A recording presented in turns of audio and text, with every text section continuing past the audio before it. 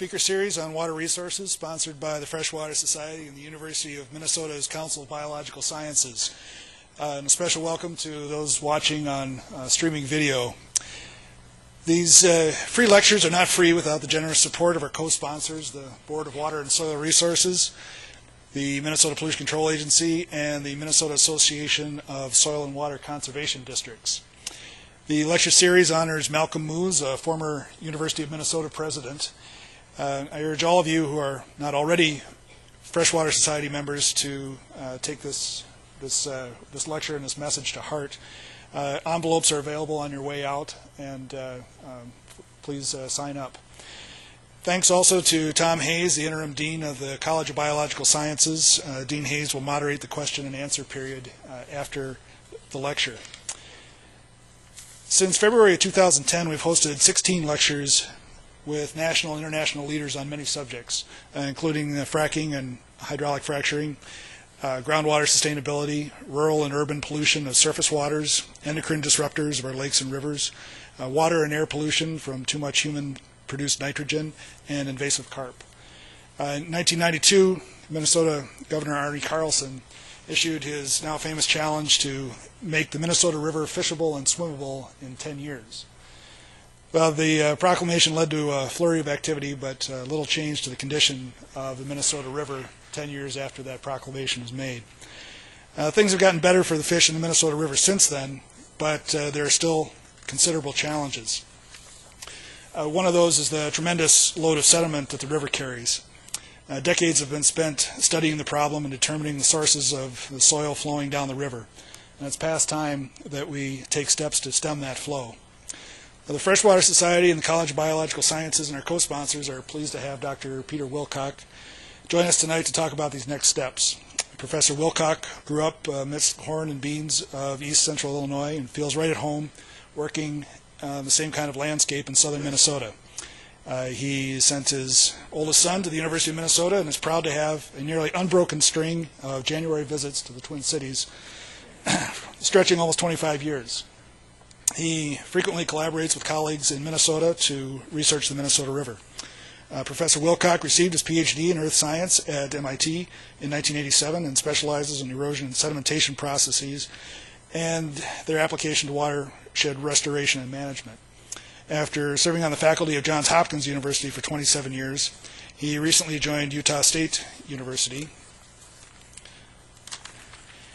as the head of Watershed Sciences Department in the Quinney College of Natural Resources.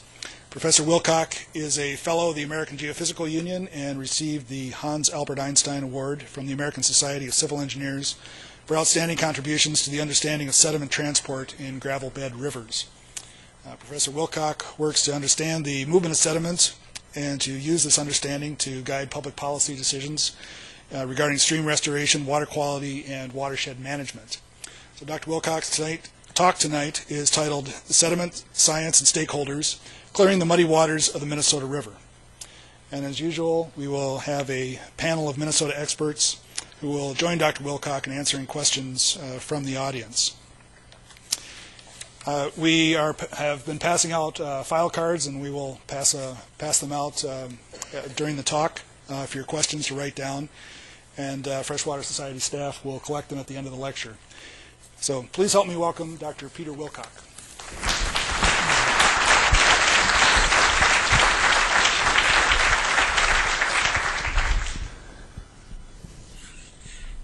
Thank you. Is this good? Thanks for coming tonight. That introduction took care of one item of business partially, but I want to complete that. What's a guy from Utah or a guy from Baltimore doing coming to Minnesota and telling you about your rivers? You heard about where I grew up. This could be southern Minnesota, but it is in fact Champaign County, Illinois, so I do have corn and beans in my system. But that doesn't really explain why I've come to Minnesota so often, and this is the reason why. The Twin Cities and the university is the home of the greatest environmental water lab in the world, not only because of its stunning physical plant, but even more because of the people that work there. And I've been coming here since 1991, and I'm lucky to call a number of the staff and faculty there colleagues and friends. As part of that work, there was the National Center for Earth Surface Dynamics, NSF-funded Science and Technology Center that included a major effort to understand part of the Minnesota River basin. I'm going to report on, try and synthesize much work, most of which is not mine and can be attributed to many different research institutions and agencies, which are shown here. Too many people to enumerate, but there are three people that I think deserve special acknowledgement for helping us to understand what we do about the Minnesota. The first two, Karen Gran and Patrick Belmont, have been, I've had the good fortune of working closely with them over the last 7 or 8 years. Much of the really exciting stuff that we've discovered has been because of the exceptional work that they've done. Karen is right here in Minnesota at Duluth and is certainly one of the shining lights for the future of understanding fresh water in the state of Minnesota. The third person, he's going to kill me for this, but is Pat Bassfield at the MPCA. And he's there partly for his own sweet self, partly because that picture, which I pulled off the web, is him standing at the mouth of the Blue Earth River, where it goes into the Minnesota, but mostly because he represents a really extraordinary effort at stream monitoring that's been going on in the Minnesota River Basin and elsewhere. These are people that are out at night, they're chasing storms on Easter, they're putting old parts in their garage so that they can monitor more streams. Just an exceptional effort. And to the extent that we know things about the Minnesota River rather than just guessing, it's because of the gauging data that they've collected, and that work certainly merits our continued support. Okay, there's Lake Pepin and its 3 drainages. I hope you'll find that the story of the Minnesota River is a rollicking good tale of surprises and clever science, some twists and turns, and I will try to keep you engaged in that way. But it's also, and this is an important point I want to follow up this evening, it's also, I think, one of our great chances in this country to solve what I think is the major environmental problem that we face, which is what do we do with distributed sources or non-point sources of material or pollutants that get into rivers. The Minnesota has a lot of built-in advantages. Geologic, it has a uniform land use, and it's all in one state, or almost all. We can neglect the Dakota and the Iowa part pretty much. And that suggests that if we're going to tackle and succeed in solving the non-point pollutant problem, this is a really good opportunity. But there's another reason, and that is that the one state that river is in the state of Minnesota. Okay, and this is not just pandering to the audience, although I'm doing that a little bit, but this is a state, well-educated, a strong civic sense, a sense of conservation ethics that have currency within government and throughout the state. And then this extraordinary thing, as an example, is this constitutional amendment you all passed, taxing yourselves for clean water, among other things, habitat, music, and so forth. I mean, that's unusual behavior, okay? And so let's hope that this can lead to some success. Okay, so I'm going to talk about the sediment sources, sinks, delivery, how we understand what's going on in the Minnesota River Basin.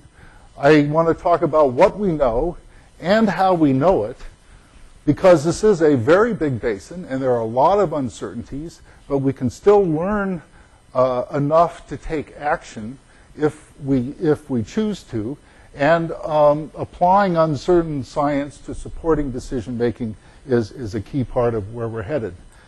There's a watershed story and there's a social story. Humans clearly have played a big role in altering the landscape of the Minnesota River. And if we're going to change it, that's completely a social choice.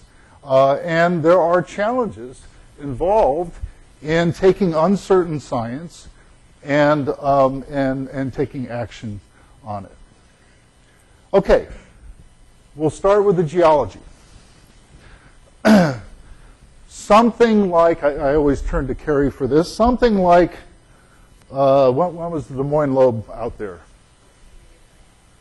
14,000 years ago. So things are going to happen really fast. 14,000, radiocarbons. So 16,000 years ago, the remains of the last ice sheet pushing down into Iowa, okay? Leveling things off nice and clean. About 14,000 to 13,500 years ago, the ice had retreated, was blocking drainage to the Hudson Bay. Glacial Lake Agassiz formed and drained through Glacial River Warren, which is where the Minnesota River is today. Something happened about 13,400 years ago, probably more than once. This lake drained catastrophically through River Warren, okay? And in doing so, it carved an enormous valley, which if you've never noticed, it's easy. I mean, you fly into MSP, there's this kind of yawning canyon that you fly over. That's the result of that catastrophic flooding and the downcutting that occurred. If we look at a long profile, so this is elevation and distance to the mouth of the Minnesota River, the confluence with the Mississippi, and these are all of the tributaries coming in, or all of the major ones, you can notice that many of them have a sharp drop at the downstream end. They are responding to this downcutting of the Minnesota River, order 50, 60 meters, 13,500 years ago. If we zoom in down here at Mankato, at that bend in the Minnesota River, here are the three rivers draining the Le Sueur watershed, okay, and this is their long profile. This is where they meet the Minnesota. This is where they were 13,500 years ago. You pull the plug, they cut down, and it creates what we call a nick zone. There's a nick in that long profile. The incising rivers of the Minnesota River Basin are some of the fastest, geologically fastest incising rivers anywhere in the world. Okay? 60 meters is not a big deal in the Himalayas, but it's cutting through till. It's not cutting through rock. So it's a very active landscape. And it produces a landscape that in some ways is upside down.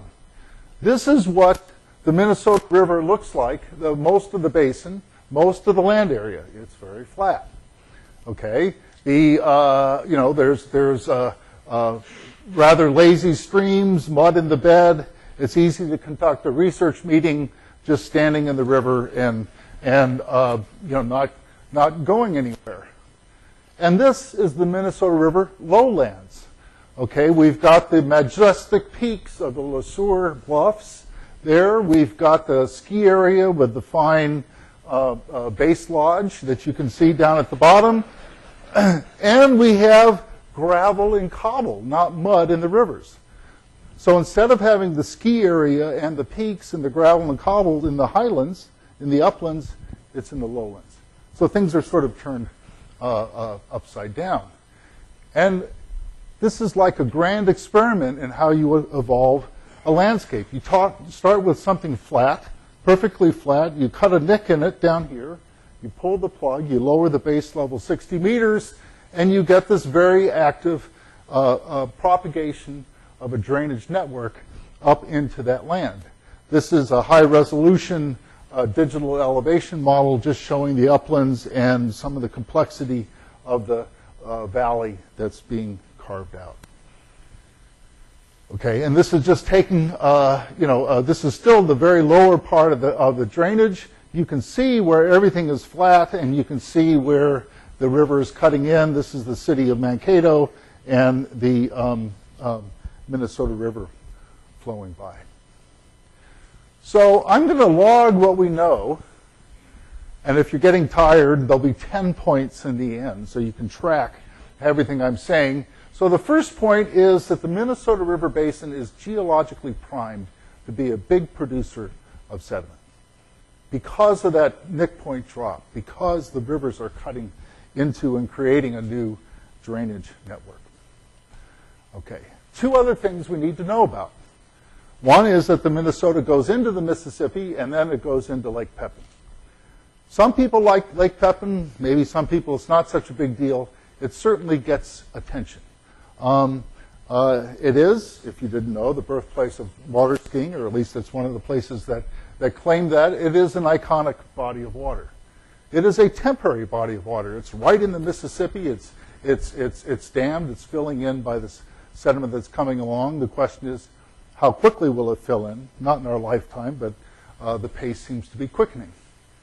And then the other thing we have to note is the extraordinary conversion of land use in the Minnesota River Basin since the mid to late 19th century, where row crops have become by far the dominant land use.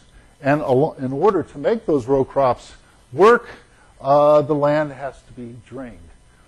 Okay, and so this is an image of part of the Le Sueur River Basin, and you can see from the drying, from the patterns of soil moisture where the tile lines, the pattern tile, has been installed. So you've got this flat landscape, you've pulled the plug, you're building these new drainages, and then along the way you just sort of drain the whole thing and plant it in row crops. Not the whole thing, but certainly the vast majority. So the hydrologic regime of the Minnesota River Basin underwent wholesale changes in the past 150 years.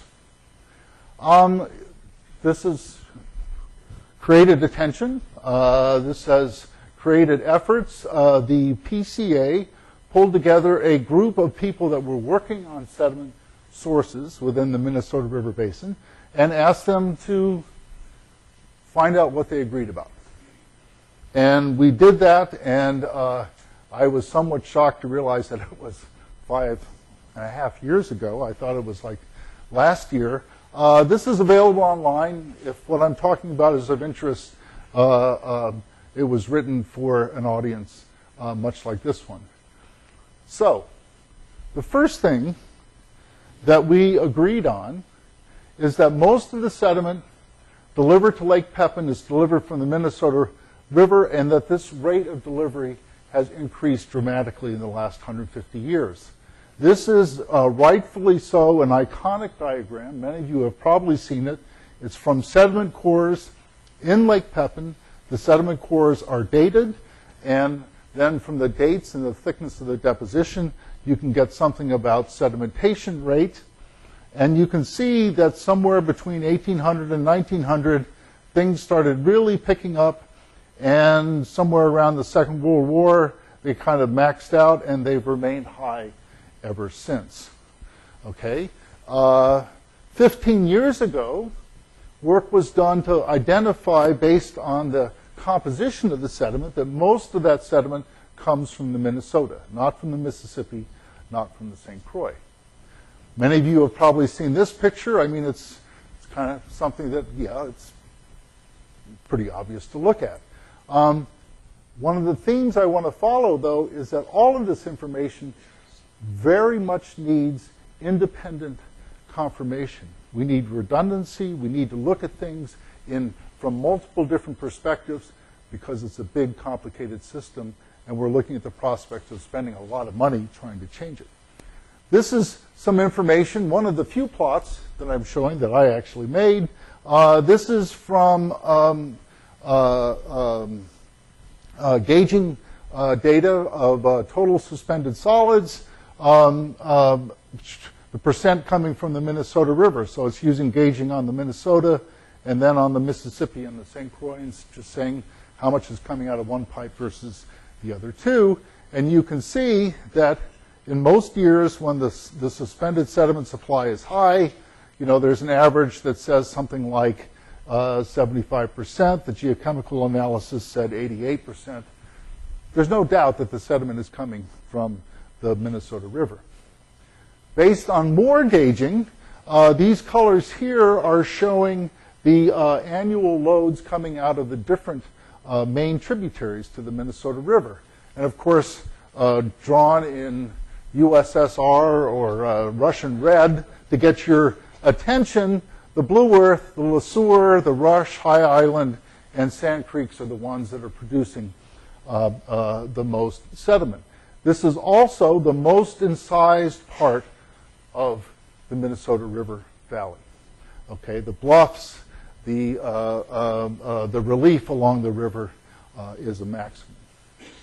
Okay, so Lake Pepin is filling.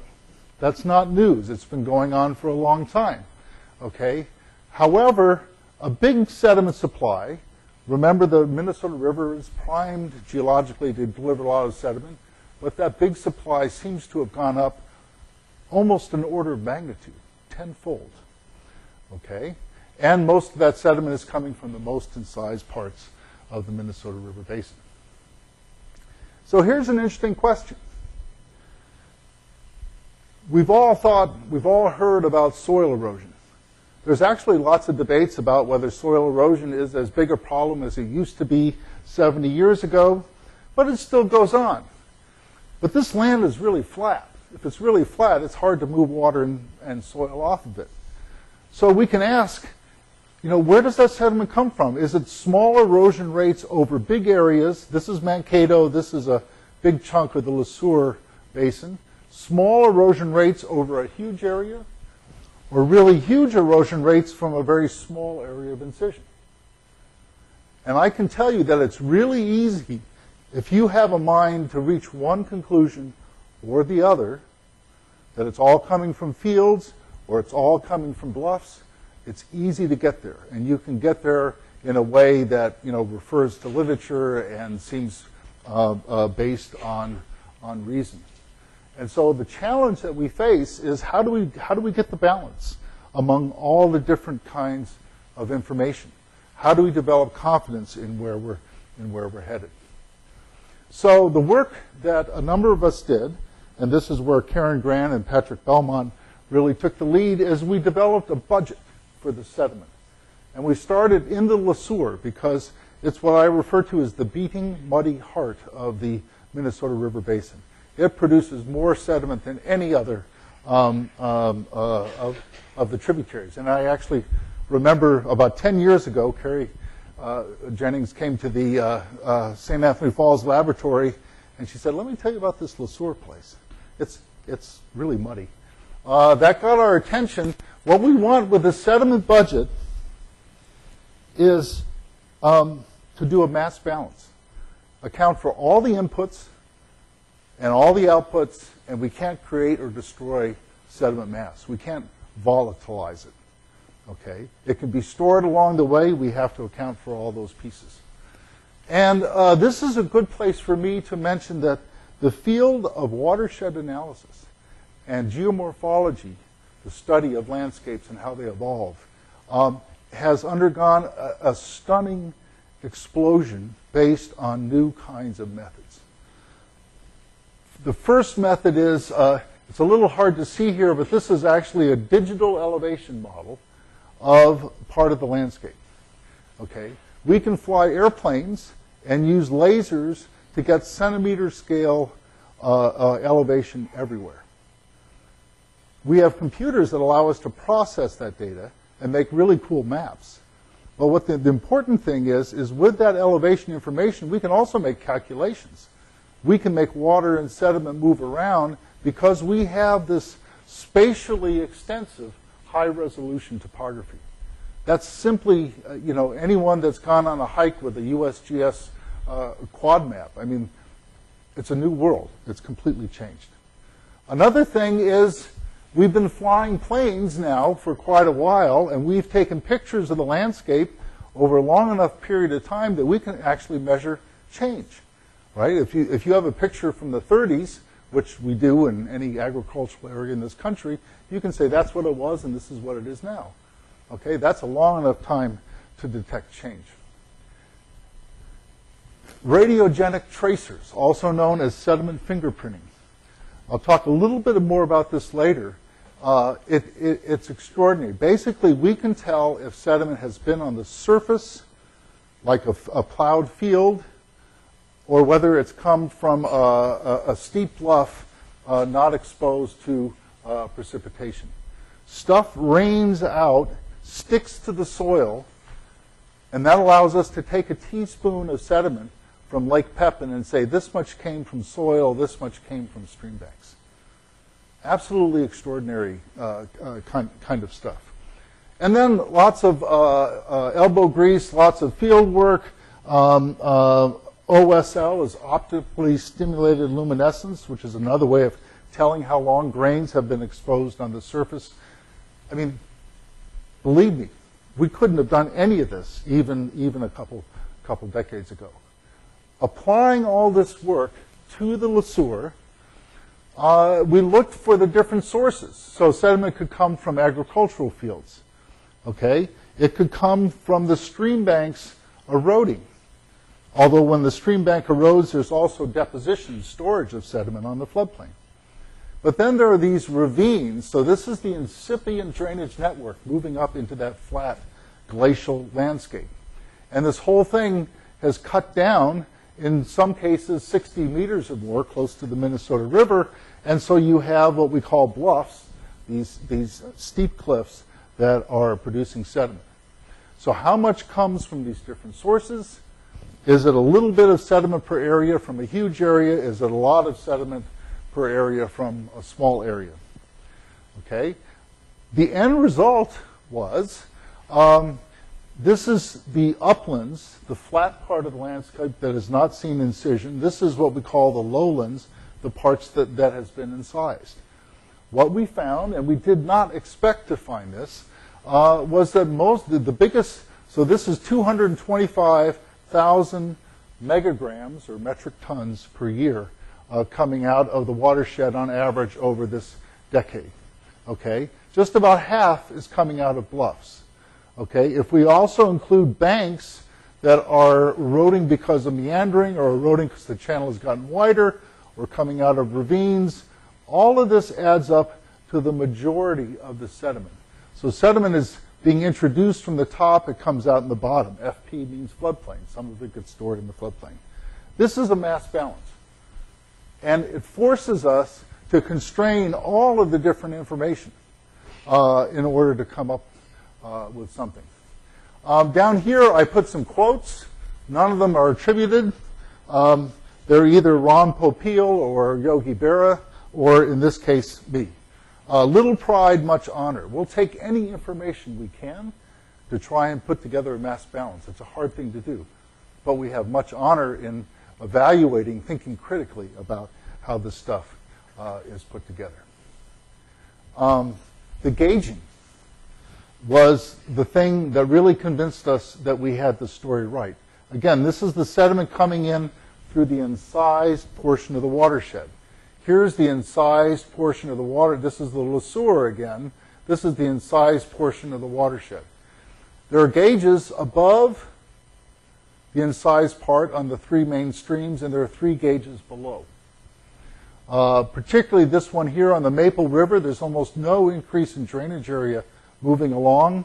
And you can see right here, Maple River, 100 pounds per acre per day in this plot to something like 270, 280. It's picking up all this sediment, right? I mean, water comes off the top with not too much sediment in it. It flows through these cliffs, and it's full of sediment. Okay. Ron Popeil, right? Does anybody remember Ron Popeil? I think he's still alive, but he sold Ronco. So here's something that we never anticipated, and this was the most fun part of the project. Because this landscape was pretty much flat 13,500 years ago, we know when, we know it was flat, we can fill it back in, right? We can say how big is that hole in the ground? Because we know how long it took that sediment to come out. And what we found is, on average, 50,000 tons, metric tons per year came out from the excavation of the valley. Remember, the recent number is 225,000 tons. But then one question, if you think about it, if you pull the plug right here, okay, on this landscape, you're doing this experiment, do you think most of the sediment's going to come out really quick because the gradient is the highest? And then as it erodes, the slope goes down and it's producing less and less sediment? Or do you think that most of the sediment will come out later on because even though the gradient is lying down, the area is getting much, much bigger, right? So what does that pattern look like? Well, it turns out all these little colored things, yellow, green, red, those are the terraces. Those are erosional remnants left behind as these streams are cutting down.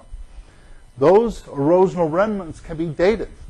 How long they've been exposed, how long sunlight has been shining on the grains of sand that are exposed.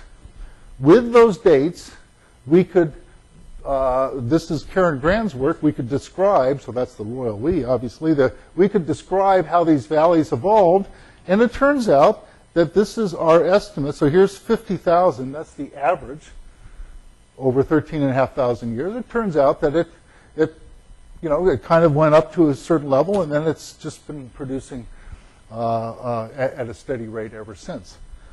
What's really interesting then is this is today. So most non-point source pollution problems, you don't know what the background is. We actually have a background rate, which is, I think, kind of cool. So here's the budget for what we call the Holocene, that period from the end of the Ice Age to the present. Below the Nick point, above the Nick point, this is the 225, this is the 55, and that's the mass balance that we put together.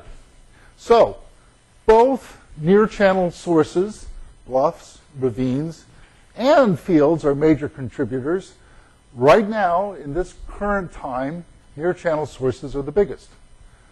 The increase in the rate of the sediment supply, about a factor of 4, is consistent with that increase that we see in Lake Pepin in the sedimentation. Okay, they're not the same number. 4 is a different number from 10. In the sediment trade, we often think that's probably close enough.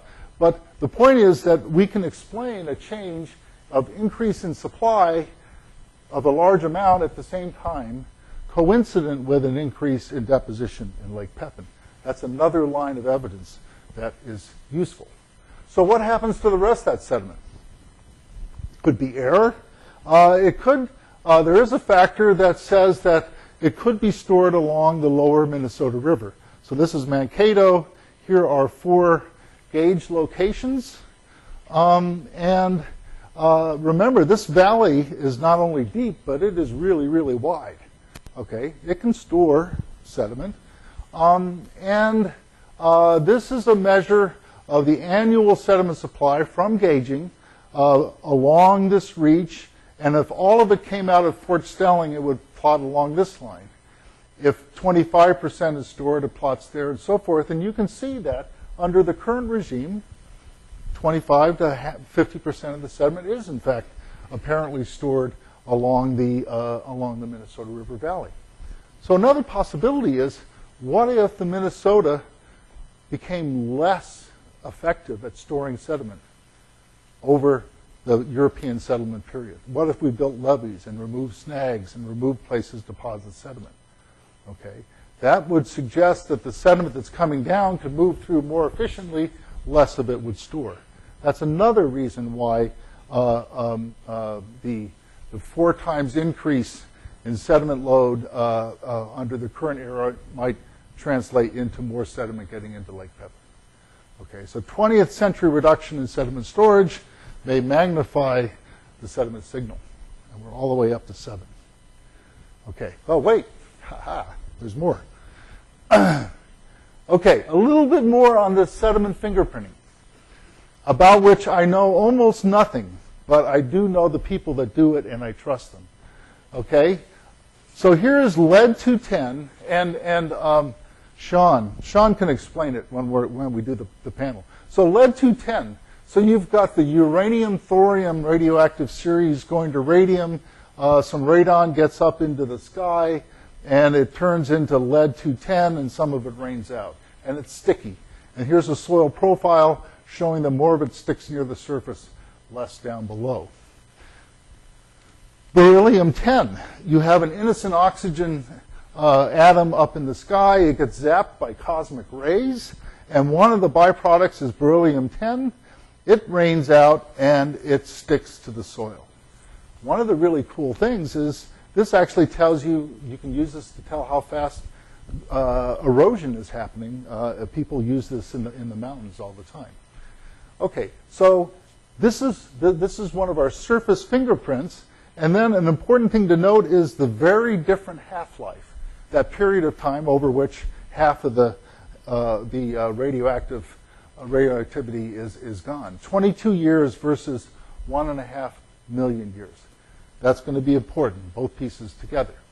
Okay, so up here on the fields, high in beryllium-10, high in lead-210, because this junk is raining out on it. Over here, in the peaks of the lower Lesueur, we've got, it's low in any of these surface fingerprints. The reason why we like both of them is if sediment is deposited. If it came from the field in 1880 or 1900 or 1920, and then it rested for a while in the floodplain, 40, 50 years, half-life of lead-210, 22 years, it's pretty much dead. Beryllium-10, forget about it. That's 1.5 million years. Okay, so we can actually use both of them to say something about the storage and movement of sediment through the watershed. Here's where we do that. We come back to the iconic, I think I will always call it the iconic Engstrom plot. Okay, so here is the increase in sedimentation. The X's are lead-210. The red dots are beryllium. If it has a high amount, that means it came from the surface. It came from soils. Deep here in the background, well, 1500, we could only use beryllium. Lead-210 would be dead. Okay, it's a small number.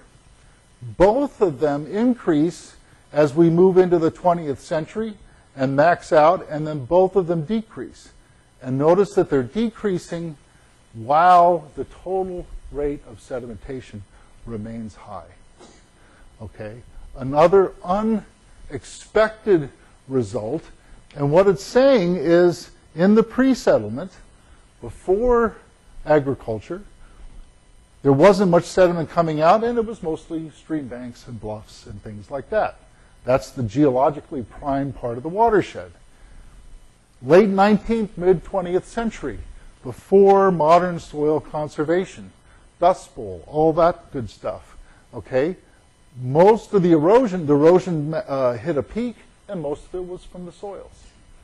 Okay, but then the soil erosion dropped off, the total didn't decrease. Why would that be? How would we explain that? How would we use that to take action? Okay, we will get there. The sediment budget, together with the fact that we have Lake Pepin and we can track the rate of sedimentation, together with the fingerprinting, put together a remarkable story of an enormous watershed over a large period of time.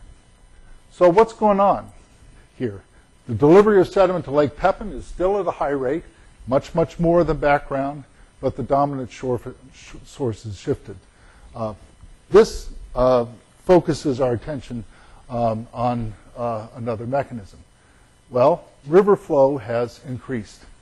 So this is a plot from the 30s to the present. This is flow normalized by its value back in, I think it was 1935. And these are statistics for 12 gauges, all of which are in the Minnesota River Basin. 12 long-running gauges. Annual flow, peak flows, low flows, high and extreme flow, they're all going up. There's more flow in the rivers. Okay? How does that increased flow contribute to sediment supply? Again, the stream gauging effort bails us out, the upstream and downstream gauges. This illustrates the Maple River. So here's the upstream gauge. We go down into the incised zone, and there's the lower gauge. This river is hemmed in by the Cobb and by the Blue Earth. It's got no watershed down there, but it picks up, from 8,000 to 24,000 tons per year. Okay, that it picks up along that way. So a student of mine at Hopkins looked at not only the Cobb, Maple, Le Sueur, but you may recall the Rush and High Island and 7 Mile on the other side of the Minnesota. All of these are scale, but what we're seeing is the rate of sediment input from the incised zone is basically nil. What comes by the upper gauge is the same as what goes by the lower gauge until we pass a threshold, and then boom, it takes off. Okay, the amount of sediment being added, flowing through the incised zone goes way up. Okay, so more peak flows, more sediment added. So why is the river flow going up, you may ask? Well, unfortunately, there are 3 reasons. It's raining more. In some subwatersheds, there's been a shift in cropping. This green here is for small grains and forage. And in the Blue Earth watershed, you can see that that's pinched out, replaced by soybeans. Okay? Soybeans begin to use water later in the year than the small grains, and so this can increase the flow, particularly in the spring. And then drainage upgrades. So I thought, growing up, that some Civil War veteran came back, put in some clay tiles in the field, and it was once and done. Little did I know that it's deeper, faster, all the way along, and that drainage upgrades are proceeding apace. Someone last night even said that sometimes when farmers rent land for a certain number of years, they will pay to put in improved drainage. This is a piece of the Le Sueur. The green and the brown are farmed land. The brown is poorly drained land, and then the black contours are actually depressions, internally drained areas. And this piece of it is actually captured over here in the same picture you saw before with the pattern tiling. So it's raining more. We have a shift in crops that have less ET in the May and June period, and we're draining more. Okay, so it's a hard problem to figure out. There have not been many attempts to do this. One of them was led by Sean Schottler. These are drainages. The names down here are the same up here. Here's the Blue Earth. 6 over is the Le Sueur. And what we have here is water yield in millimeters. Down here is runoff ratio, the change in runoff ratio, the fraction of precipitation that runs off. And in the middle is the change in precipitation. And it's done for May, June, September, October. It turns out that none of these have a really significant change in precipitation in the May-June period. But notice an enormous change in runoff, in water yield and runoff ratio during that period. Okay. Interestingly, some of these don't have a change, and some of these subwatersheds do, suggesting it isn't a broad brush change in precipitation across all of southern Minnesota, but something local like land use would be important. And this is what they tried to work out in this paper, where they accounted for crop conversion and precipitation, and then they attributed the remainder to increases in drainage. As you shift to corn and beans, the benefit of productivity from drainage increases. The clear message here is that it is not only increases in precipitation. One could make the argument that it's raining more and the river flow has gone up, and one could show a positive correlation, and that would be convincing enough. But one would only be choosing certain parts of the data and not considering all of the different things that might contribute to how much might run off, and I think not contributing to resolving the issue. So 9 and 10, near channel sediment supply has increased along with peak river discharges, and those peaks are due to an increase in precipitation, a shift in crops, and ever-increasing field drainage. So there's the 10 points. There's more than one more slide. We're not entirely done. But these are the things that I think are true, and those things that we shouldn't have to argue about. And if you're a Lake Pepin fan, the rain is going up, the river is getting muddier, the rate of sedimentation remains high, and so inspired by my favorite radio personality from the state of Minnesota, we have Lake Wobegon, where all the fields are drained, all the rivers are muddy, and all the rain is above average.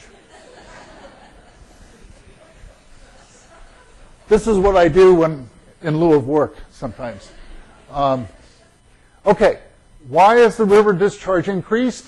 These are the 3 reasons. A number of people have said that, have concluded that the increased runoff can be primarily attributed to row crop conversions and drainage. And there are some in the agribusiness community that struggle with this message. Okay? And one thing we can say is, well, do we actually need to definitively resolve all of this in order to take action? There's too much water in the rivers. There's too much peak flow. It's eroding the bluffs. The bluffs are falling in, and that's a problem if you want to reduce the turbidity. Okay? If we want to reduce the loading, we have to reduce the peak flows, and that requires holding water high in the watershed. So how do we get now to the social part about what are we going to do about this? The science is uncertain. We can't, sediment erosion is a highly local, highly episodic process. You can't predict it everywhere at all times. But hopefully I've convinced you that using a range of evidence and lots of good gauges, we can tell the story in broad outline form with a reasonable degree of confidence. Okay? Emphasizing that, we're looking for the best explanation that accounts for all observations and their uncertainty. And thinking hard about how we take measurements at some place and scale them up. See sediment budget, mass balance. See sediment fingerprinting and explaining the proportion of the different sources that we see in Lake Pepin. So then, how do we put this to work, and how do we transfer this information to those who would make decisions and those who would take action? This is just a sampling of the, some of the headlines. I have to say, for a guy from Baltimore, which is, I'm still pretty much a Baltimore, this is pretty tame stuff, right? Imagine that this river was in New Jersey, right? There'd be people shutting down traffic, all the highways in the Twin Cities. But anyway, it's been a debate. Hard decisions will have to be made. Lots of money will be spent. Choices will have to be made as to where to spend that.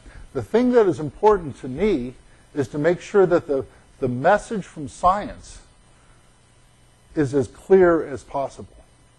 If we're arguing about the science, then it's going to be all the harder to make the right decisions at a policy level or at a local level. And that's what we're trying to work towards. Okay? You bring together your stakeholders, They have their concerns. You look for what's common. Over here in blue, you do what you can to understand the system. Link cause and effect. Explain how things work. And then the two of them together allow those who need to make a decision to make a decision. If people don't want to get along, you can't stop them. If people have a mind to, and I think Minnesotans have a mind to, solve this problem in the Minnesota, I think that this can be done. So we're trying to do that. We're working just in the blue earth. So that's the LeSueur, the blue earth, and the Watonwan. But again, that's the beating muddy heart of the watershed. We have developed a collaborative. PCA and ag money from the Clean Water, Land and Legacy Act, 319 money through PCA from EPA, and also from the ag industry itself. Those who could had to pay to play. Okay? We're developing a simulation model. We're trying to predict where the sediment's coming from, how it's moving through the blue earth, and then putting that in a decision analysis system where we can evaluate costs and benefits of management alternatives. And the goal is a consensus strategy. Can all the different players, or players representing all the different interests, agree that, yeah, you know, that's probably the best thing to do, or that's the best thing to do, but it ain't going to happen, and here's the second best thing to do. Can we get to that kind of information? Okay, so the first thing we did is we had a sediment budget for the LeSueur, and now we've ramped it up to the blue earth. Here's the numbers. Brown is bluffs. Blue is stream banks. A lot of sediment is coming out of the stream banks because the flow's going up and the streams are getting wider. Okay, and that's a source of sediment. The green is the fields. Okay, so we have an idea where the stuff is coming from. And then we develop options and we build a simulation model. That's a whole nother talk, even more interesting than this one. How do you go about modeling a big watershed like this? Our approach is quite a bit different. Our model is quite a bit simpler, but by being simpler, it is able to take advantage of all of this different kind of information that's available. It's nimble and robust, or at least I hope it will be when we're finally finished with it. I mean, you take actions on the field, tillage, soil retention, and then there's a way to discount that sediment reduction as it moves all the way through the watershed, some of it storing along the way. You can protect some bluffs, primarily by protecting their toe from erosion. Okay? If the toe doesn't erode anymore, the bluff might erode some, but it's going to be laying back, and it'll eventually run out of sediment. Okay? And holding water high in the watershed such that the peak flows are smaller in the incised zone so that the loading will go down. We are just at the point where our next meeting with the stakeholders, which will be next summer, we will have the simulation model complete. We were previewing it last Friday with a meeting down in Mankato. I wanted to say something about what we should do, and these things seem pretty obvious. Hold water higher in the watershed. I'm a little embarrassed. Some people this has been perfectly clear to, and they've been very eloquent. Al Keen at the Bureau of Water and Soil Resources is the main one that comes to mind. Yeah, we've got to store some water. We've got to store it high in the watershed so we reduce the storm flows and the sediment supply from the incised zone. Presumably in the implementation, things like pheasants and deer and whatnot will also be accommodated. Those bluffs and ravines that threaten infrastructure, let's patch them. I mean, if the infrastructure is worth saving. It's easy to reduce sediment loading by hardening the bluffs. That's putting a Band-Aid on the problem and not curing the illness. Okay, but those places where there is an independent reason, there's a bridge washing out, there's a house falling in, then that's a good way to get some sediment reduction easily. And importantly, let's combine these in a way that we can actually measure, that we took these actions and we could actually measure the reductions. And we can use that information for better planning into the future. So to me, the Minnesota River Basin is, in the end, a grand social experiment.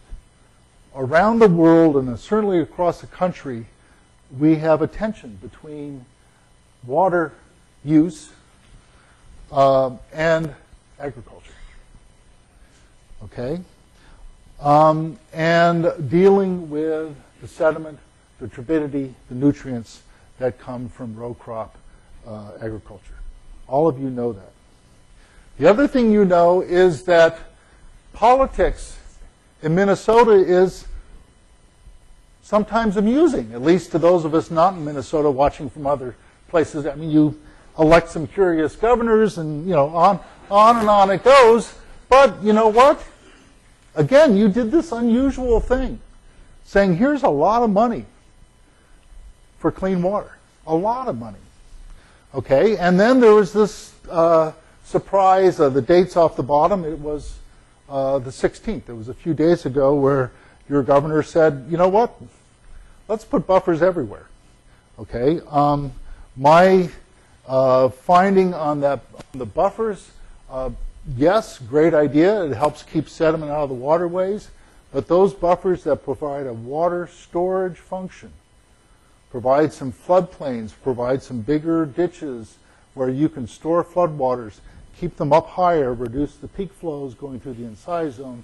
Those are the ones that are really going to help the Minnesota. So I think because it's in one state, and because that state is Minnesota, and because the land use is so uniform, I think the Minnesota River Basin is a great opportunity to solve for the first time and in a very transparent way this difficult problem of non-point pollution. That's what I've got. Thanks for your attention.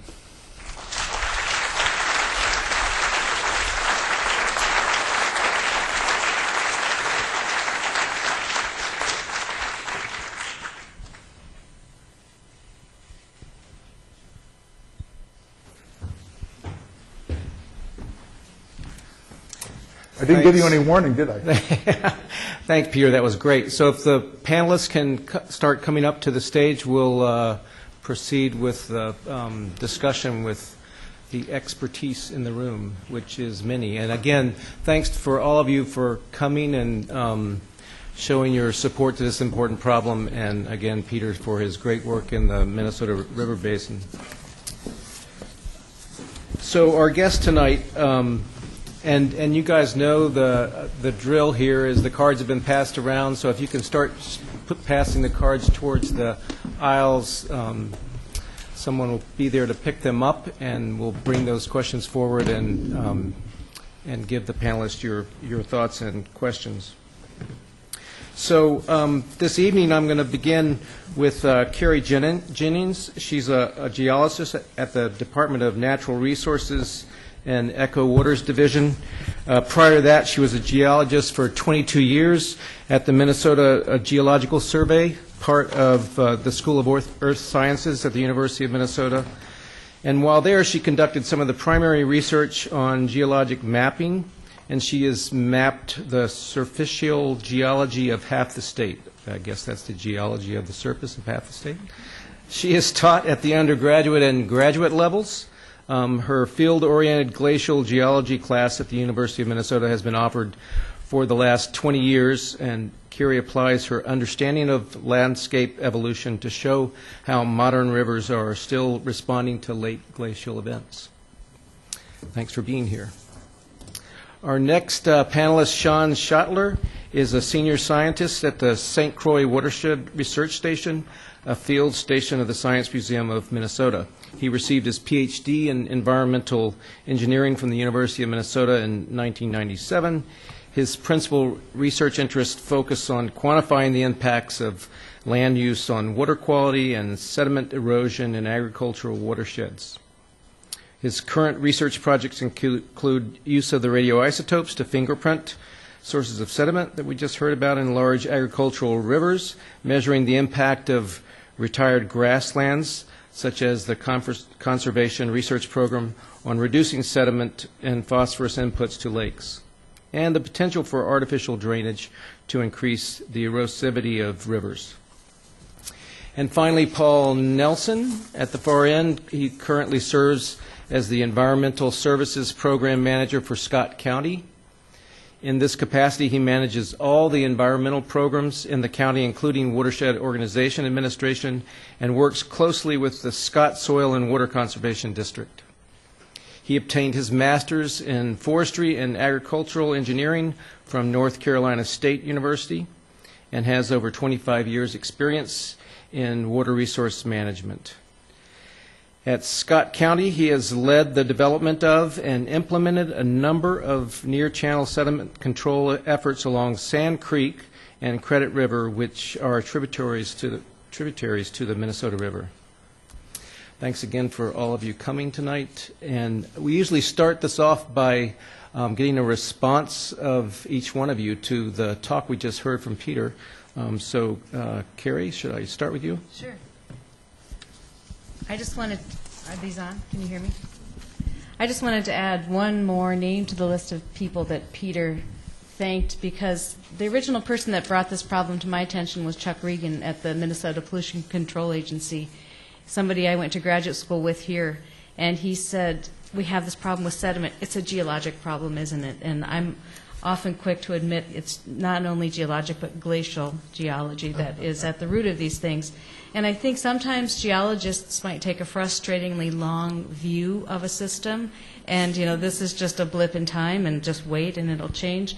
But in this case, the issues in the rivers and also the hazards that are associated with bluff retreat were real and relevant to this work.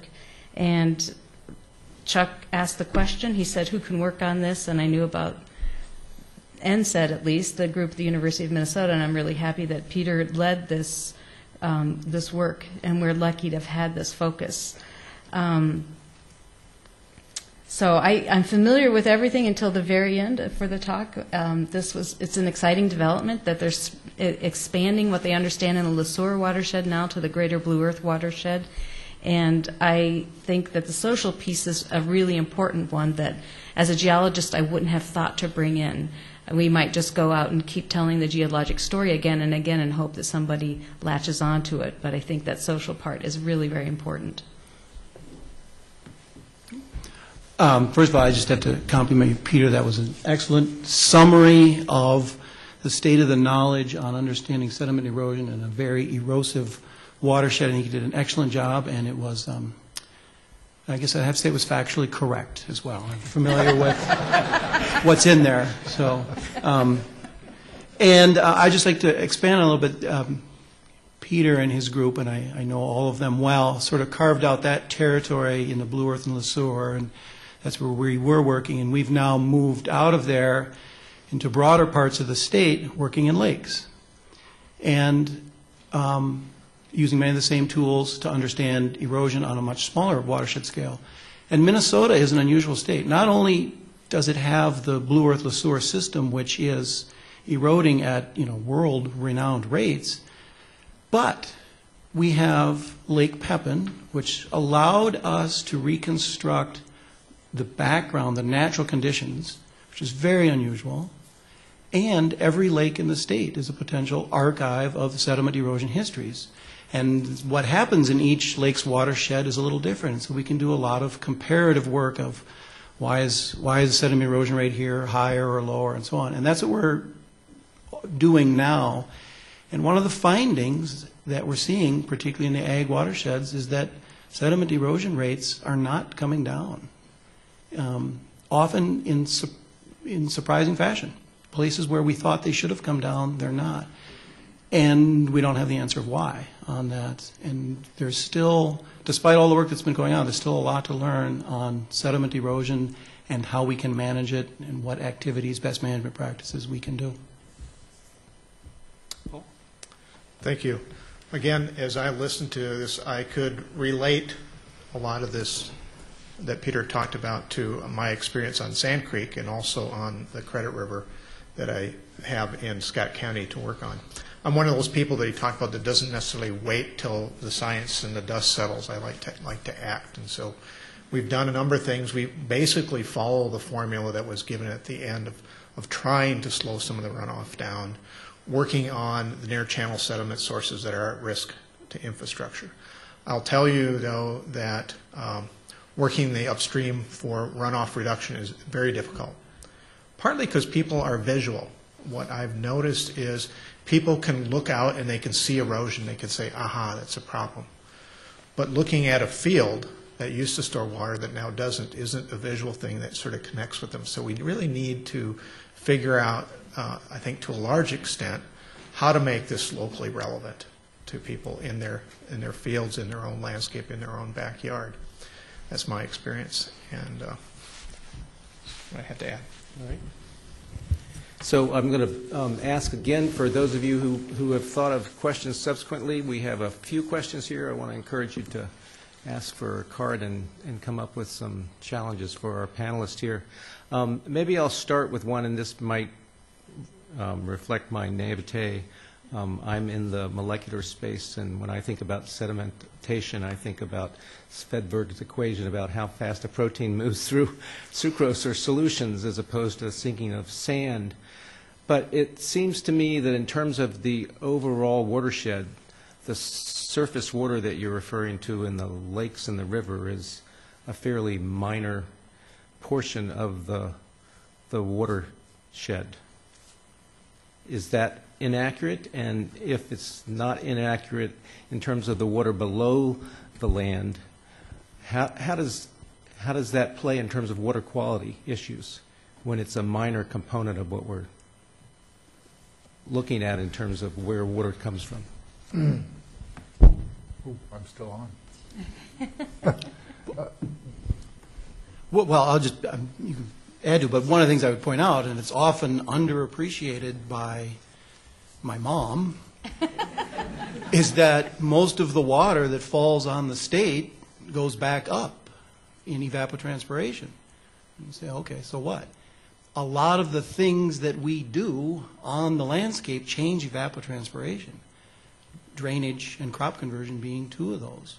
And so if we do things on a landscape scale like drainage and crop conversion that change the largest portion of the hydrologic budget, ET, we're going to have a big effect on hydrology, and then the water goes into the river and widens the rivers and so on, in Peter's story. And so I think that that's a really underappreciated part of that equation for the public. The piece I would add is that in some ways the current sediment story, which is being driven by high river flows, is similar to the urban runoff story, where more water runs off in storms, you get bigger volumes and higher peaks. Because the current primary source of sediment is driven by those highest flows. If we could keep more water higher in the landscape and send more to the groundwater or send more to evapotranspiration, we would be cutting down those peaks and therefore cutting down that sediment supply.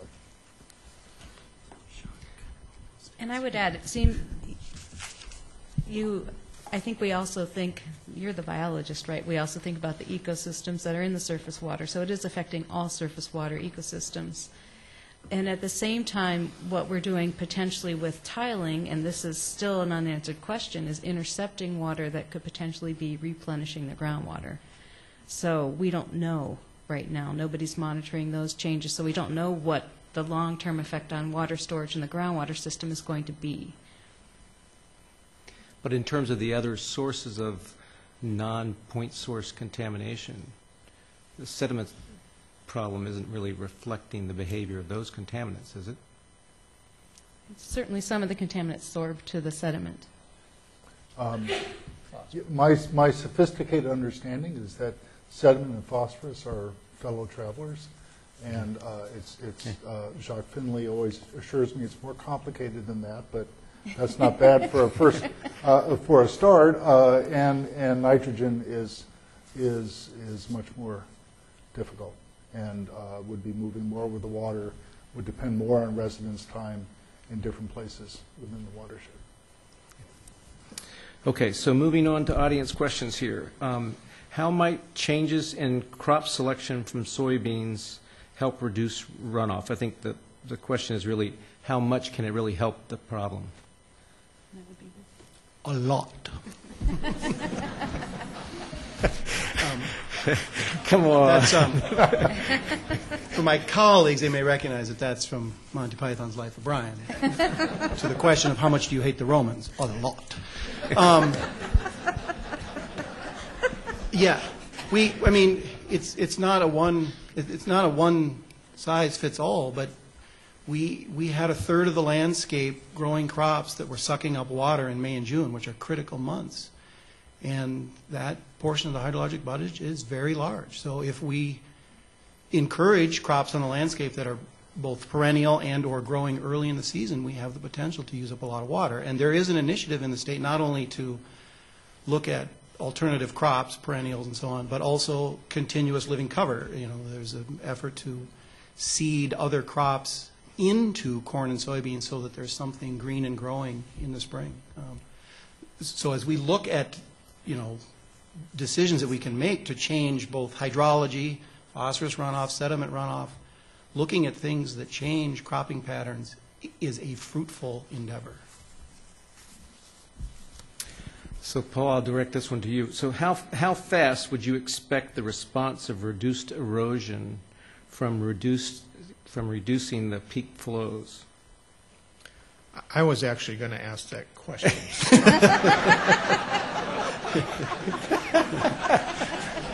I don't have an idea, and it's what keeps me awake at night, actually.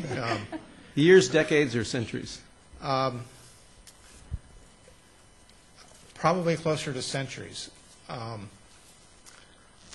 Depending on what's going on, and last week I gave a very brief talk about two different watersheds, one being the Credit River and Sand Creek. Sand Creek was one of the red watersheds that you saw up there. And Sand Creek is largely agriculture, and land use is not changing. And we had, over time, we've put in many, many practices with landowners and producers. And suspended sediment was going down over a 20-year period about 18%. And then the last 3 years, we've had these extreme rains and mobilized a lot of sediment, and that all washed away in the trend analysis. Credit River, on the other hand, is basically converted over the last 20 years from agriculture to urban, where you have perennial vegetation, and over that same 20-year period, it's gone down 60%. So there is some hope. What's and gone the down difference, 60%? the suspended solids concentration in a 20-year period.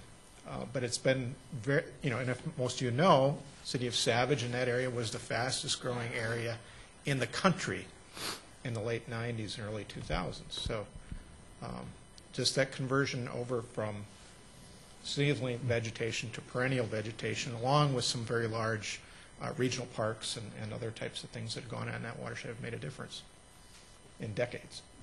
But other places, it'll take centuries, I think.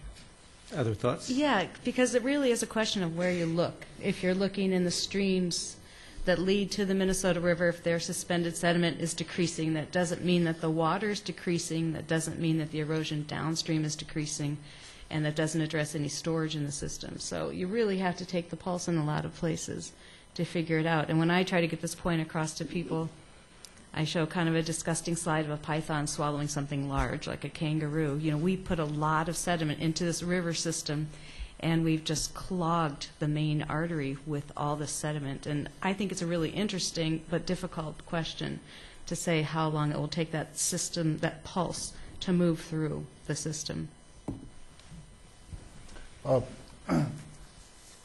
Picking up on a point that Paul made earlier, people respond to what they can see, and they see erosion. They'd like to fix it. One of the challenges with reducing flows in the river is, I mean, it's clear that we can connect high flows to increase sediment loading, but we're not treating the thing itself. We're treating what is probably the cause higher up in the watershed. That takes patience, and it takes time. And actually, it takes something like a group like the Freshwater Society to make that message very clear. But the Credit River story, that's a great one. I did not know that.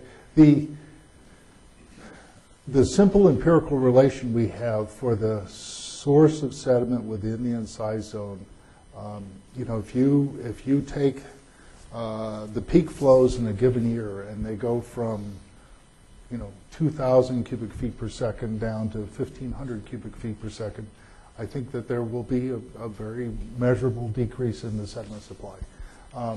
But it's the peak runoffs are a stochastic weather-like thing that's hard to predict in any detail.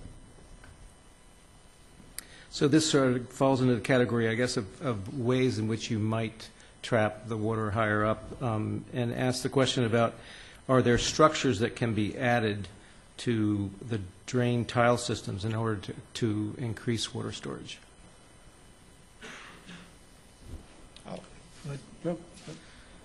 Alkene maybe coming up here, but we can talk about, there is drainage water management types of things where if your landscape is rather flat, you can actually use the tile systems to drain during some parts of the year and sub-irrigate in other parts of the year. In our watersheds, the topography is a little bit too steep for some of that. What we're having major success with right now is converting over smaller parcels that are not large production agriculture over into native grasses. That fits well with rural residential parcels in the 5-10 acre range. We've had very limited success with creating ponding areas or wetland restoration. Anything in our area that has requirements for perpetual easements is pretty much sunk. Some of that may have been the development back when that was hot. People thought their land was going to be developed and they don't want any kind of encumbrances on it. So we find that relatively difficult. We can get things put in with new development. That's part of having rules. So when the land use is changing, that's actually an opportunity as part of the Credit River success to have those standards in place and do that. And this question alludes, I guess, to a... Can I just yeah, a little absolutely. follow-up? Just Yep. the other thing to bear in mind on that is the scale. And you saw the pictures that Peter showed of the alterations that we've done to the hydrology landscape, principally I'm thinking of draining the wetlands and subsurface tile drainage. It's enormous. And we altered the entire landscape to create the change in hydrology that we have. In order to go back, we have to put on similar scale changes to get the change in hydrology we want. And the system currently heavily rewards us to drain it.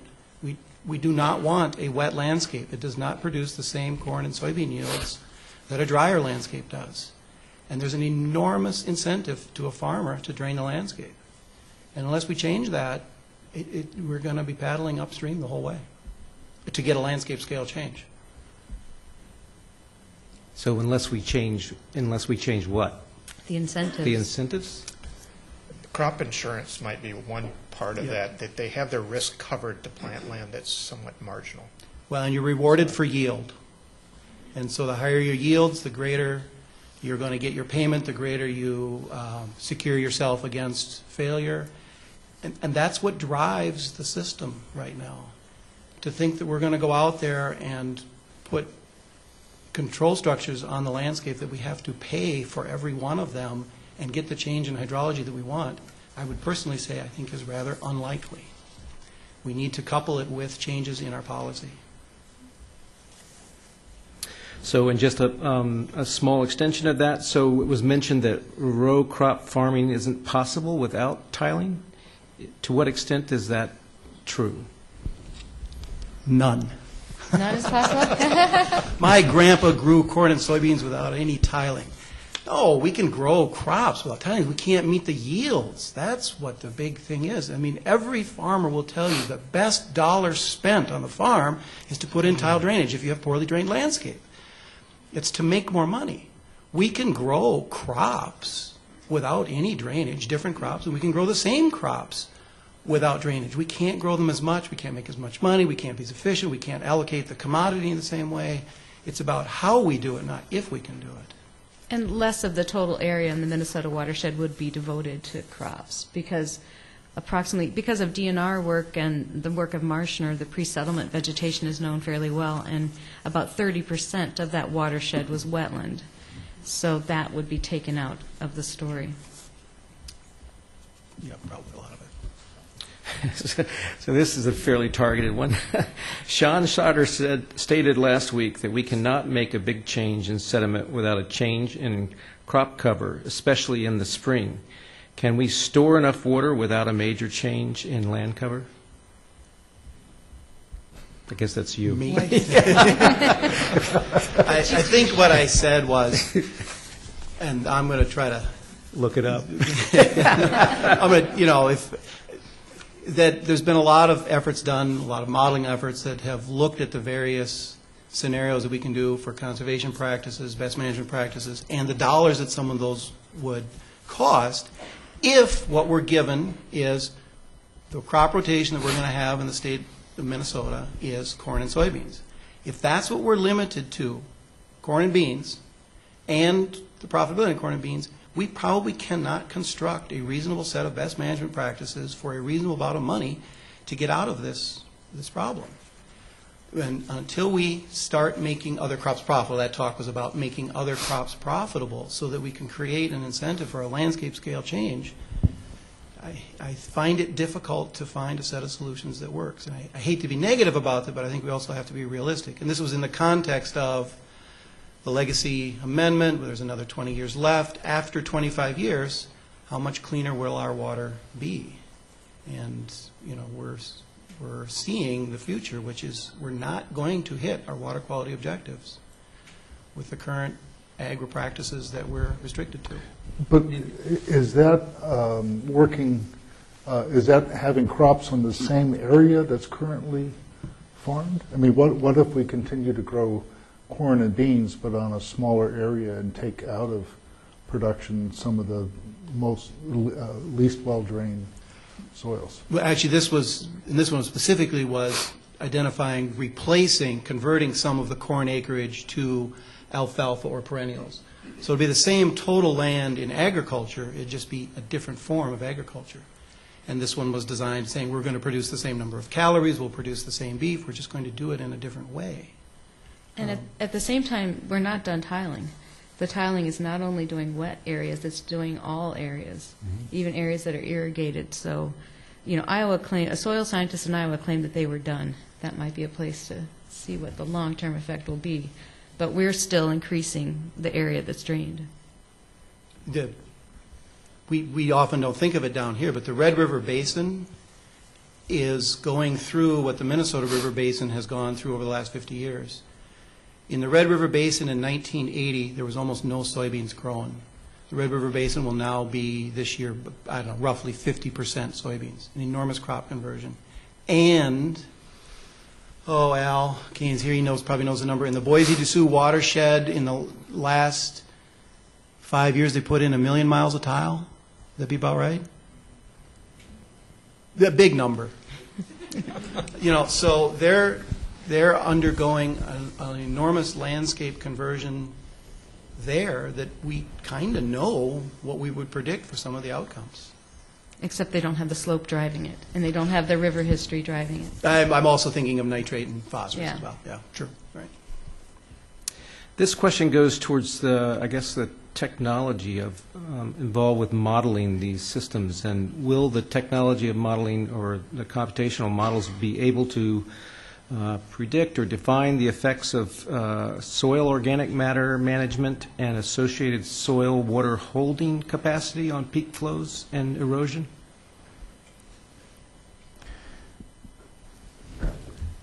The model that we're building would use that information rather than predict that information. I mean, the model that we're building is there's been a trend over the last 50 years to build more and more complicated, more and more highly resolved models that include more and more processes.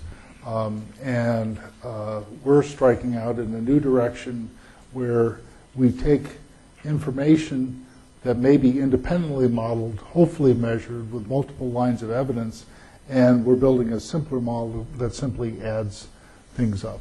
So that if there is a practice that changes the organic matter content of the fields and that produces a change in a unit erosion rate, that's something that we would use. But it's certainly not something we're trying to predict. We've found in general that the more complicated models have become, the more fragile they are and the more sensitive they are to having to have all the inputs correct. So I guess the answer is no. But that would, but wouldn't that ultimately be the goal? To be able to know what you could change and affect?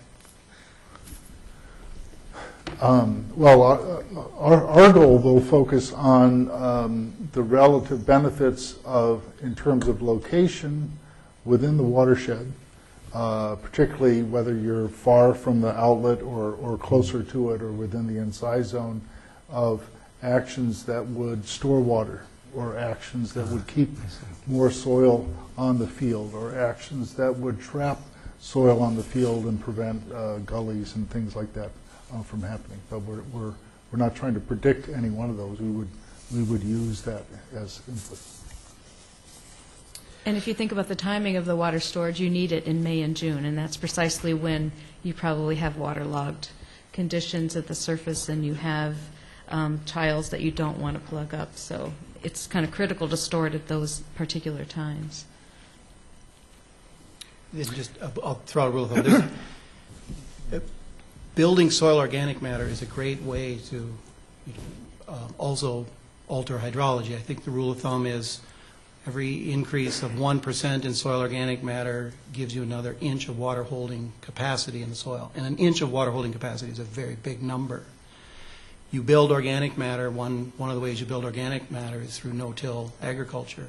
It's very slow. It takes a long time to build 1% organic matter. But if we want, I don't need a model to make one of the predictions, which is we are about to embark on harvesting most of that organic matter from the fields to satisfy our cellulosic ethanol needs. And I think we need to be aware that we're going to produce more ethanol out of cellulose in the future, according to the renewable fuels mandate, and we're going to get that by harvesting the organic matter from the fields, a corn stover. Is that a wise choice? So so when you raise those kinds of methods that would improve water holding capacity, are we being realistic at all? Are there ways in which you can actually effect those sorts of changes in the way farmers proceed? The farmers will do whatever makes money. Right, but presently that's not going to be a solution in terms of productivity. The ethanol one, and I'm not an expert on it, but that's a choice that we make by the policy and the laws that we pass. I mean, it's already a mandate. Farmers didn't say, "Yeah, let's make ethanol." There was a mandate, right. And the cellulosic portion of the renewable fuel standard is a mandate. We could require what we choose to make the ethanol from. That's a choice. We're going to make it out of corn stover because it's easy, but we don't have to. And other crops that we grow in the landscape, it's a matter of whether or not we create the markets for them. Let me add a little bit to that in terms of the whole initiative for cover crops. We've been working with our producers. We actually had a workshop this summer to introduce the topic, and we found that we had to call and kind of beg some people to come. Most of the attendees were agency people. That said, it does have traction in the South. It's going to be slower here because of our growing seasons in terms of getting something like that established. It's also a little bit more established for the cash crops for vegetables and stuff like that, where it's harvested early versus my understanding is that NRCS does not really have it established as something to do with the corn bean rotation right now. So we are promoting it with our producers.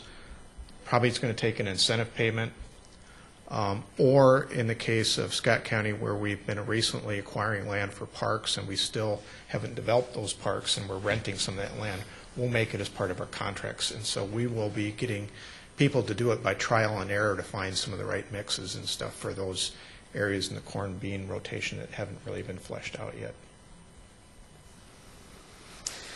Okay, this question says, Des Moines Waterworks intends to sue ditch authorities in rural counties upstream of its intake. Do you think it will get legal over sediment delivery or excess flow? Is this going to become a legal battle?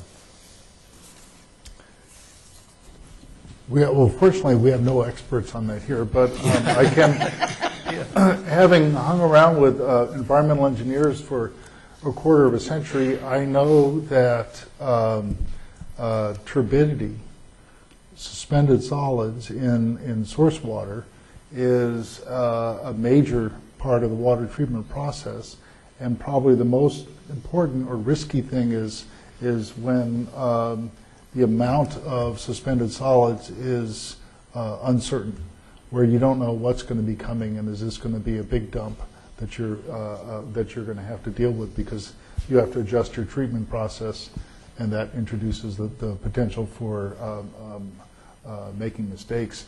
I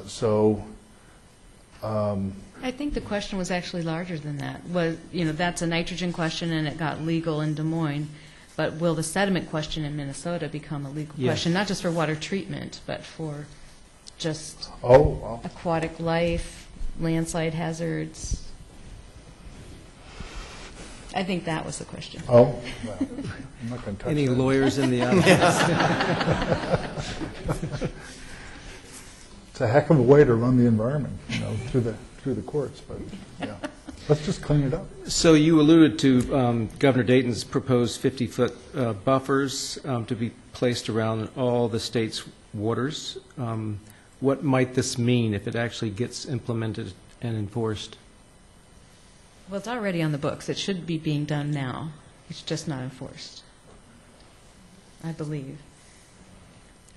He expanded He did expand it? Okay. wider in some places.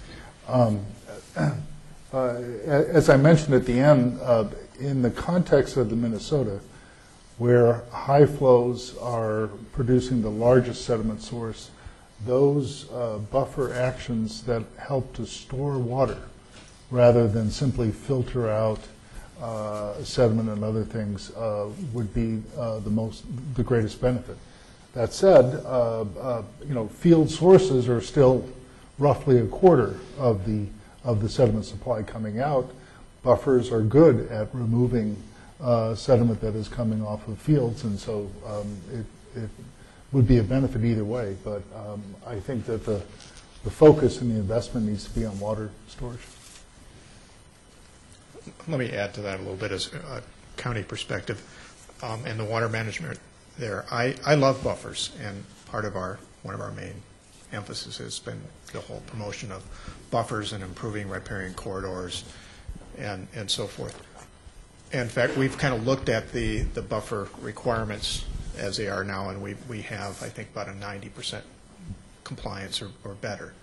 What I'm torn a little bit about is going after that remaining 10%, when the buffer rule right now only applies to certain waters.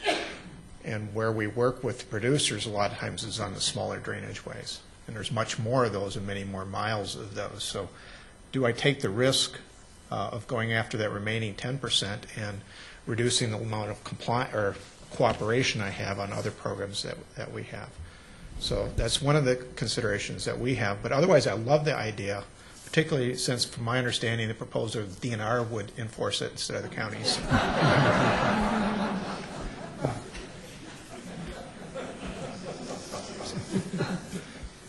So going in a little bit different direction here, would there be reason to propose long-term, that is decades, studies on of watersheds that include social elements?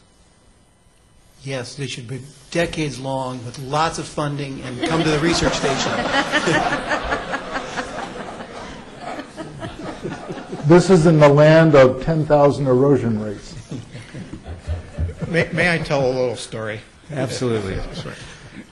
When we finished spending about $600,000 on traditional study stuff, and we thought that we had found out what the answer was, we then rolled that out to folks that we wanted to do along Sand Creek and other creeks a lot of stuff along the corridors with buffers, with riparian, improving riparian vegetation, and so forth. And we had identified around 200 different projects that we could do to improve the corridor, both from some were deer channel sediment projects, others, like I said, were just riparian types of things.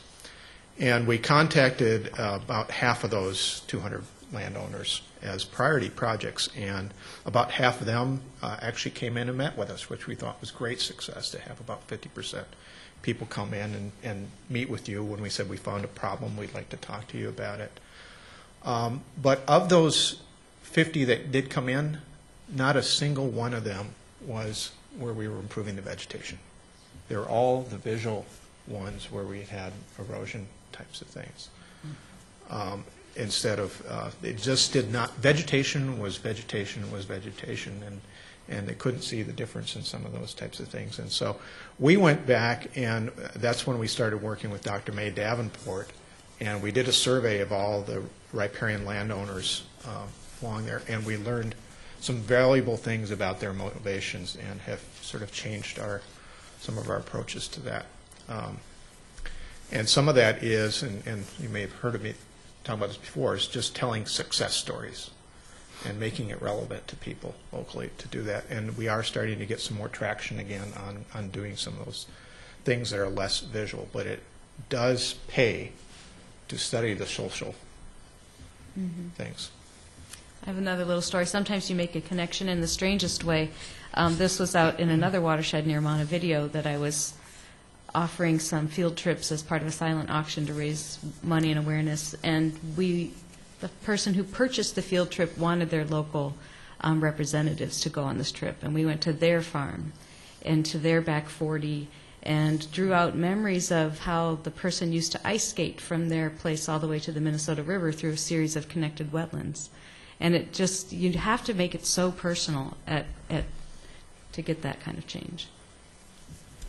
The role of social science, particularly in adaptation of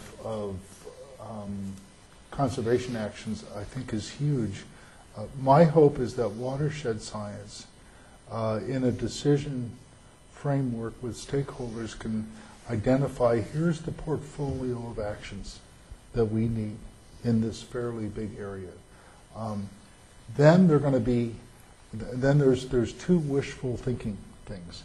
One is hard decisions will have to be made, so we'll have politicians that are willing and able to make those hard decisions.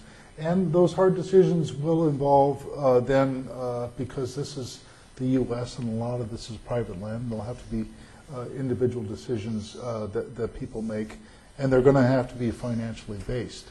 I think that there's innovative things like instead of providing incentives, providing auctions for where people bid on getting money to put in certain conservation actions. I mean, we spend a lot of money on agriculture. We can do better, but if we don't understand why people will adopt or not, it's going to be very hard to succeed. And again, who those people are. There is another western Minnesota county where something like 80% of the landowners were women who were renting their fields, and educating them actually had a bigger effect on land change. Okay, well, let's leave it there. Again, I'd like to thank Peter for a great talk and all of our panelists for joining us this evening. Thanks.